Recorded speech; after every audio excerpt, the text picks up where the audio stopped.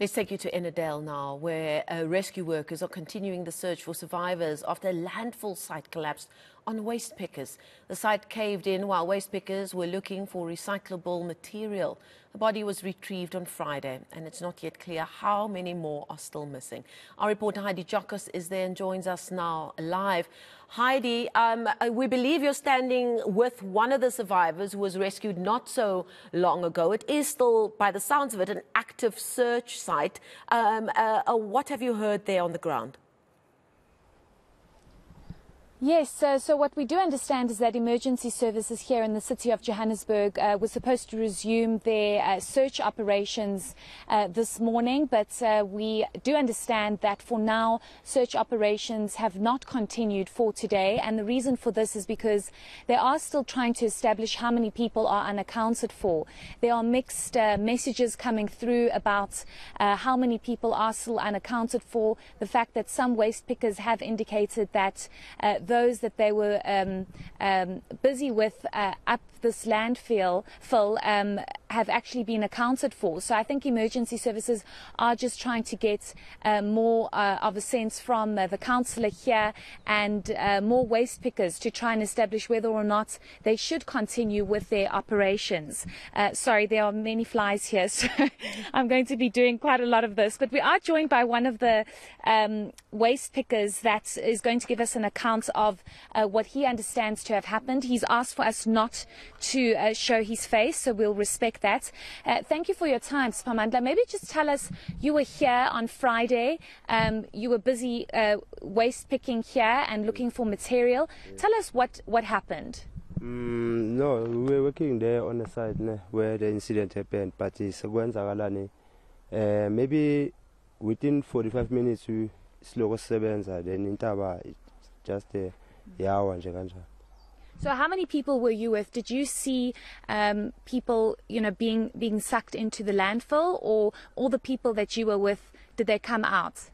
No, about it I'm not sure, because like those who were close to me, they were about to go to Bengaluru ngikhuluma nabo, but one bathi ukhuphukile waya phezulu. Then laba abanye they were on the other side.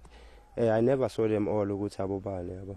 Yes. So all the people that you were with, you left with, you didn't see anybody else, just except that one lady that lost her life? Yes, by the time mountain iwa kulana, I saw one of the ladies vele avalwa mountain, but I heard ukuthi she's also the one that abamtholile la entabeni.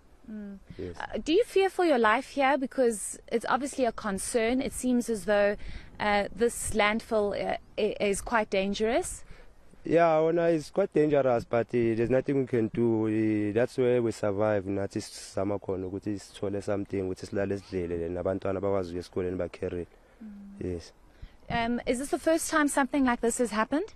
For my side, that's just so it's the yenzeka kokuqala vele. It was the first time for me to see the dropping. Yes. So I know you say there's nothing you can do because you need to make a living and you need to provide for your children. But yes. Are you scared this happens? Do you want authorities to do something about it? Because this looks quite dangerous, and authorities are saying that it could get worse because as you guys keep digging, the landfill keeps sinking in. Yes, but no, it's about we can't take a decision on this landfill because now we found it like this, so we saw that's where maybe we can make something. That's why now since I want recycling just so this is a Yes. And just lastly, Sipamandla, so you saying the people that you were with on Friday, they're all accounted for, it's just that one lady that lost her life, from your understanding and what you saw on Friday? Yes, that lady imvala. Then other people, like, I'm not sure about the other people on the other side because I never saw them all who were there, but I know we're doing the same job. Yes. Thanks so much, Pamandla. We do appreciate you speaking to us. So that's one of the waste pickers here, Marcel, that just gave an account of what he saw happened on on Friday, and as you heard him saying that he just knows of the one lady that unfortunately lost her life here, also a waste picker, and we will just have to wait from authorities to see exactly what happens and what comes out of this. But we do know that for now there is no operation currently underway, and maybe I can just ask my colleague Jewel Matlala to just show you that this is the actual landfill, and it seems as though there are parts of it that are caving in, and this has obviously got to do with the fact that waste pickers come in here and they start digging whatever they need, whatever material that they want to take out, and this obviously affects the landscape of the landfill, and this is why it seems to have been caving in. I must say, very brave of them to want to go up there, because it looks rather scary, but it seems as though this is their only survival, and as you heard Sipamandla saying, that this is how they survive. They have no other option but to get in here and pick whatever material they can so that they can survive.